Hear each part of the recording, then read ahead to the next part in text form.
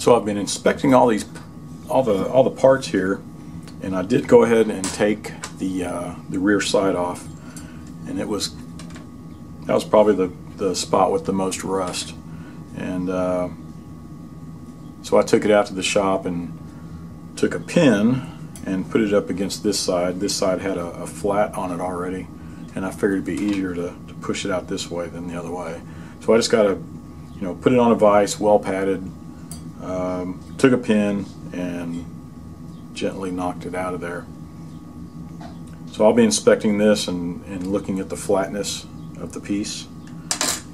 I'll just put it up against a square on a flat surface and all that good stuff, and see if I can bend it back a little. But other than that, the next step I'm going to take. I have some double-aught steel wool, and I'm going to use that Hops number 9 solvent. I'm just going to take some of the Hops number 9. You always recognize that smell.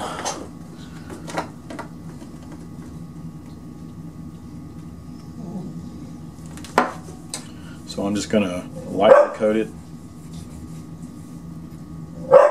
You can see it's already starting to come off.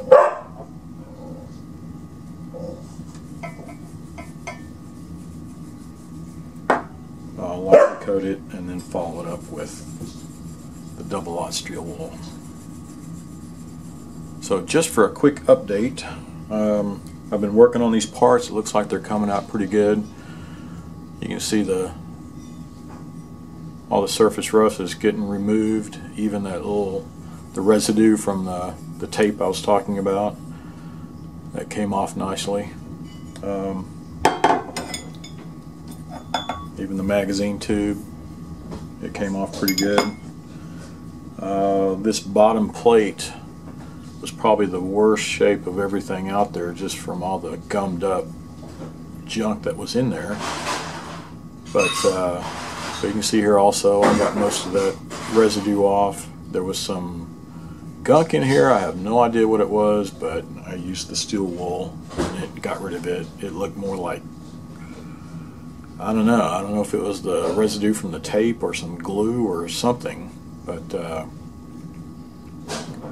I'll probably go back and work on this some more.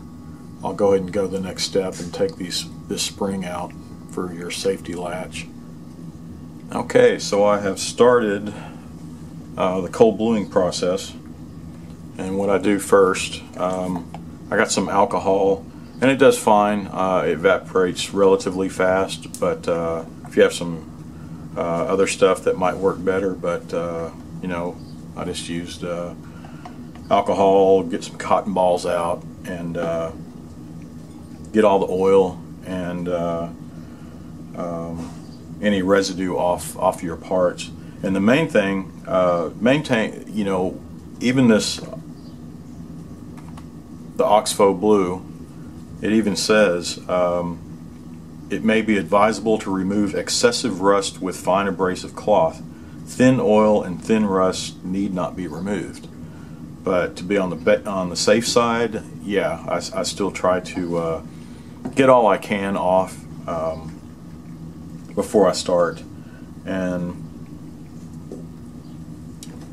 this piece, and I'll try to get a before picture, but this is after it was probably more like eight coats of the oxpho-blue. And a couple of tricks I found that I like to do. I'll get and I have a little bucket here to catch my stuff just in case I start getting messy. But I'll get the oxpho-blue. Let's start on this piece because I've sanded down some rough spots, and you can see here on the very tip of it I've already started. But I'll get the oxpho-blue, put a coating of it on, and I guess I'll do it real quick. Hang on, let me put some gloves on real quick. Alright, Highly recommend some gloves, especially with the oxpho-blue. But cleaning you can do with or without, it's your choice. But so you can see, I'll put a coat of it on. Handy bucket down. So usually you dab it on, and you can see it start to discolor. Always have a a soft cloth or a rag, and it even shows per instructions. Dampen small cotton pad with oxo-blue and rub area to be retouched until colored.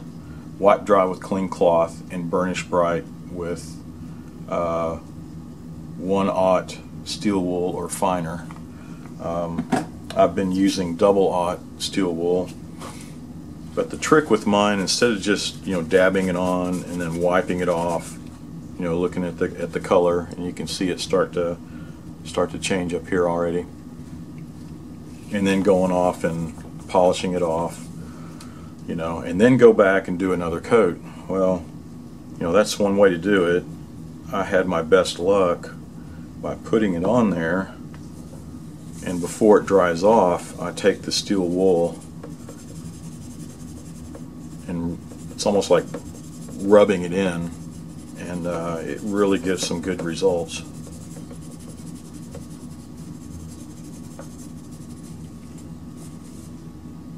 But you can see what it's doing. It's actually going, it happens, it seems like a little quicker, and I guess when you're using the steel wool with it dampened with the oxpho-blue, it seems to get down into the pores and cracks and crevices a little more quicker and a little deeper. And like I said, I've done it at least 8 times like that on this piece to get it to where it is. So I've been working on this for quite a few hours now. I've done a few of the parts. You can see how it's turning out.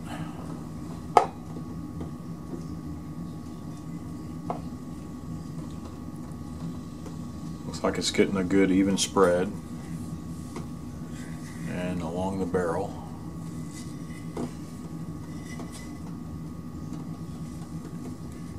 Looks much better than the original.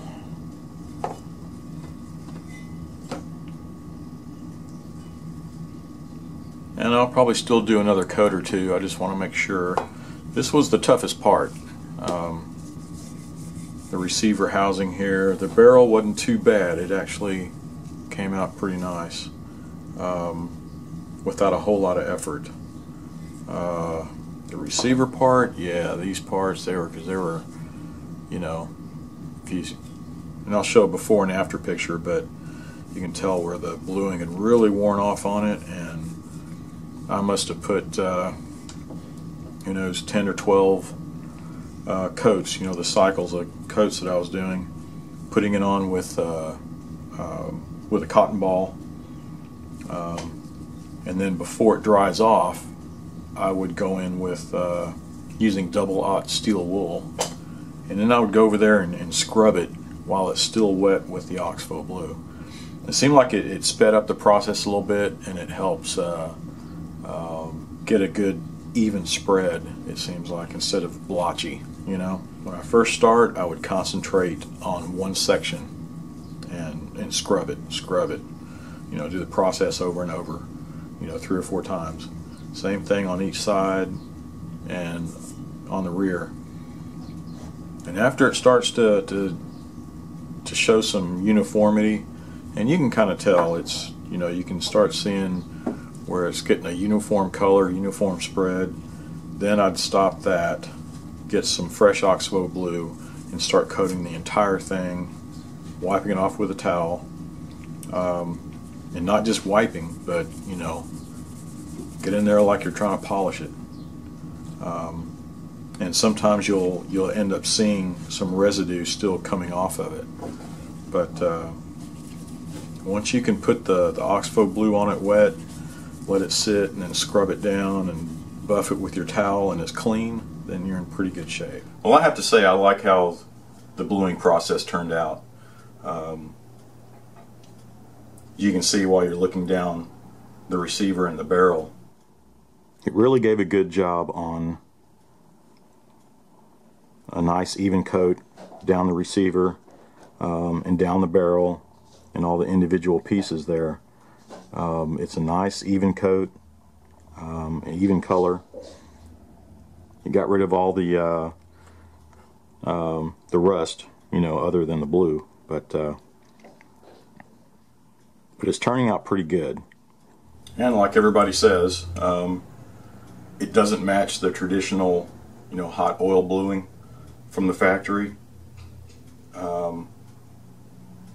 But this does not look bad at all. It's looking pretty good. And once we take it out, you know, hunting and shooting a few times, we'll see how it holds up. And the best thing is, I mean, this is cold bluing. It's great for touch-ups. You can go back and touch up at any time you want. So this should help this rifle last for, you know, another 30 years. But the next process, we're going to refinish the stocks. So be sure to subscribe to our YouTube channel. You can like us on Facebook, find us on Twitter, and of course you can visit our website at b3tactical.com.